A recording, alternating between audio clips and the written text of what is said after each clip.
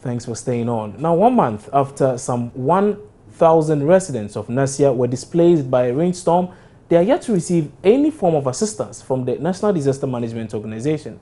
The displaced persons are still living with friends and relatives in neighboring communities. Member of Parliament for Walewale, Dr. Sugri Bambangi, has in the interim presented 25 packets of roofing sheets to the chief of the community for onward distribution to the victims.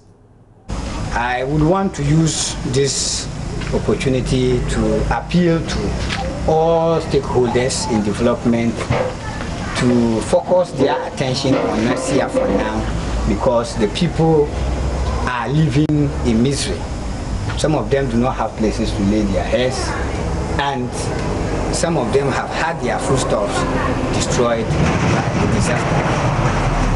I want to appeal to everybody in this community to eschew extreme partisanship and let us focus on development. This support is for the whole community and not to any particular group. It is for the whole community, and the community should be able to identify those who are worst affected and find out how they can support them to be able to live a much decent life. Well, that was the Member of Parliament for the area there. Now, a political science lecturer at the University of Ghana, Dr. Evans Agridakun, has rubbished calls for the chairman of the opposition New Patriotic Party and the general secretary to be suspended.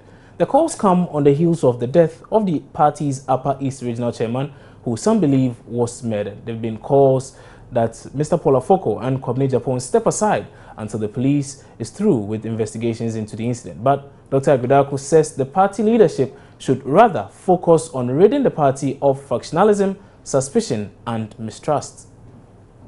I don't see how a change of leadership, for instance, at this crucial moment can help the cause of the party. What they can do is the unity of purpose. The leaders themselves must be committed to the unity of the party, bring all the factions together. Sometimes you see even football coaches, they may not like a particular player, but he is a finisher, a cracker finisher. So what do? You use him, you understand, to achieve your results. And then, you understand, so personal issues and all of things must be relegated to the background. And you see, when you go into some of these parochial interests, it doesn't present you as a group of people who are interested in governance.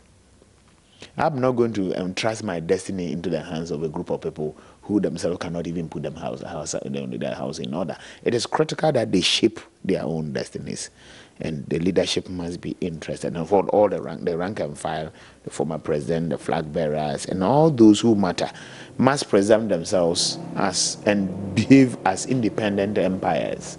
You understand, independent and impartial empires. And then you can then wield that moral authority to call people to order. But as I said, I'll go back to my earlier point that there's too much suspicion and mistrust within the party. And that is what is creating the problem.